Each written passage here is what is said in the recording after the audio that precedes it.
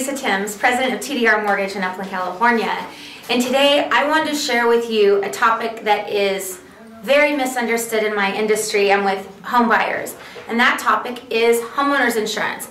I refer to it as fire insurance. Others refer to it as hazard insurance. But all in all, three terms, same exact thing.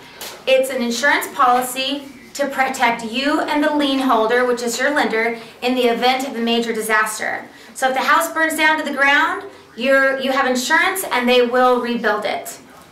A lot of people get homeowners insurance confused with mortgage insurance. Homeowners insurance, again, is to protect the property. Mortgage insurance is for the lender if you're putting less than 20% down. Homeowners insurance is collected on a loan. If you have your loan impounded, that's where we collect the taxes and insurance, then we're going to collect 1 year policy up front and impound a couple of months. Anyway, I have a lot of ideas and recommendations on homeowners insurance. And if you're going with me, I'll usually get you a quote that you can compare with your own insurance company. If you already have an insurance company and you can join your auto policy with your homeowners, a lot of times you see tremendous savings. So for that and more information on home loans, pick up the phone and call me, Teresa Tims, the SoCalLoanPro.com.